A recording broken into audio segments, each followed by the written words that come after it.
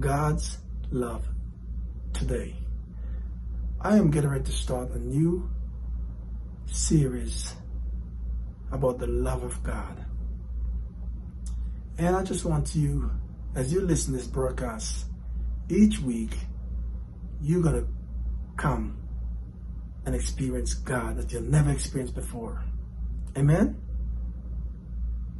John 3:16 says, "For God so loved the world that he gave his only begotten Son, that whosoever believes in him should not perish, but have everlasting life." And I'm reading from the New King James Version. Brothers and sisters, everybody know that God loves them. But everybody just have a mental assent of God's love. You ask everybody, do you know God loves you? Yes, I know that. But do you really know how much he loves you?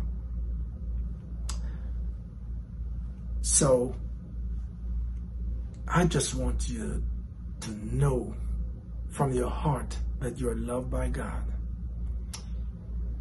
You know, religion said you have to perform for God to love you. But no. Jesus already did it. It's a finished work. Jesus did it on the cross. It's a finished work on the cross. God is pleased with you because of Jesus. You can't work or earn your salvation. It's through accepting Jesus as Lord of your life. And that's all. And the rest, by the grace of God, he will help you. And it's all about a relationship with God. Today, you may be going through something, but I just want to know how much God is thinking about you. Jeremiah 29:11 said, "For the thought that I think towards you are good and not evil." God is thinking about you today. Man, you may be messed up and you feel like, God can be thinking about me? Yes. He loves you. He is so in love with you. He's chasing after you. But no, you're just thinking, man, I've messed up. I've sinned. You know, Jesus paid the price for your sin. It's not about a sin issue. Yes, you have to repent and accept your salvation. But after that, it's relationship. All God wants is a relationship with you, brothers and sisters. He just wants you to know that he wants you. He wants you. You know, when Adam messed up in the garden, when the enemy tricked Adam in the garden, man, right there, God like, listen, I'm going after my children back. When the devil deceived Adam, God is like, I'm coming back. In fact, God was saying to Adam, where are you? It's God. He know where Adam was. All God was want to know is, Adam, are we still in relationship? Are we still communicating? Can we still communicate? Can we still have a relationship? That's all God wants. He loves us so much. Even when we messed up, his grace is sufficient. His grace will help us and enable us to know that we are the righteousness of God, that we don't need to run from God, but run to him. Amen? God, when I had an encounter with God years ago, when I just was hurt, messed up, trying to do everything on my own. And man, I was broken. And he told me, Herbert, I love you. Wow, he's calling me by my name, Herbert. When I heard that, Herbert, I was like, wow. Like, oh, that was God. I finally get quiet. And he spoke to me that morning. And it was awesome. So I just want you to know, man, your daddy is fighting for you. Your creator is fighting for you and I. He rejoices over you. Zephaniah 3:17, he rejoices over you. Somebody like, how can God rejoice over a sinful, wretched person like me? See, you look at your behavior, but he's looking at your heart. If you make Jesus Christ the Lord of your life, you are in the family. And I'm going to give you, those of you who have never made Jesus Lord of your life, to come to make that decision today or tonight, wherever you are in the world. Sometimes you're driving this morning and you pop this on. Man, I tell you, your day is going to be so awesome because your Creator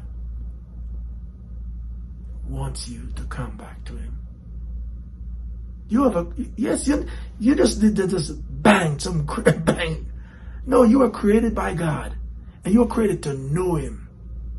John 17:3 said, let's read it. Let me go to the scripture to share this scripture because I want you to hear it. 17:3, sorry.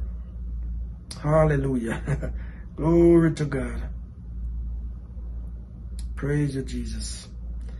And this is eternal life, that they may know you, the only true God, Jesus Christ, who you have sent. God sent Jesus for you and I. God, He wants you to know Him. To know Him as your Creator first and your God. He wants you to know Him, brothers and sisters. He wants a relationship with you. You cannot, He didn't create you just to be you by yourself, just take up space in this earth. He wants you to know Him, to come into a relationship with Him, to know what He loves you. Man, I tell you, when even in the world, when you know your earthly Father is in love with you, it makes such a confidence in you to have that relationship with Him, to do stuff much better in your life, because you know, man, my daddy loved me. How much more your Heavenly Father is in love with you through His Son, Jesus. Amen? I just want you to know. Because for me, for so many years, I've been living in religion, living my life religiously. I confess, going to bed, God forgive me from the sin that I did today. Even when I wake up in the morning, forgive me, Lord, for sin that I might do. I was such a sin-conscious person instead of a love-conscious person. Amen? Your Father loves you. And I just want, these weeks as we go through this teaching and preaching, I just want you, and while you're watching this, you're going to have an experience that you've never asked before. The Spirit of God is going to touch you. You're going to have encounters. Healing, perfect love casts out fear. Knowing that He loves you. All the fear of God. When you know how much He loves you, His perfect love, man, your relationship's going to get better with Him. God is just such an awesome God and a Father that He sent His only Son for you and I. Man, that is awesome. I'm telling you, man, some of you out there like a prodigal son and daughter, and you walk away from God. Maybe religion hurt you. You might hurt in the church by your brothers or sister, but I'm telling you, God is a good God, and He loves you. He loves you so much. Man, you could tell Him everything. That's relationship, intimacy with Him. When you could talk to Him. He said, come, intimacy is come in and talk. Come in and talk to me. Get to know me. He wants to know you. He knows you, but He wants you, for your heart to hear yourself saying stuff to Him. Talk to Him. He's there to listen. He sent the Spirit, the Holy Spirit, to help you, to guide you so that you don't have to be alone. Amen? Your Father in heaven is fighting for you. And so, this is the first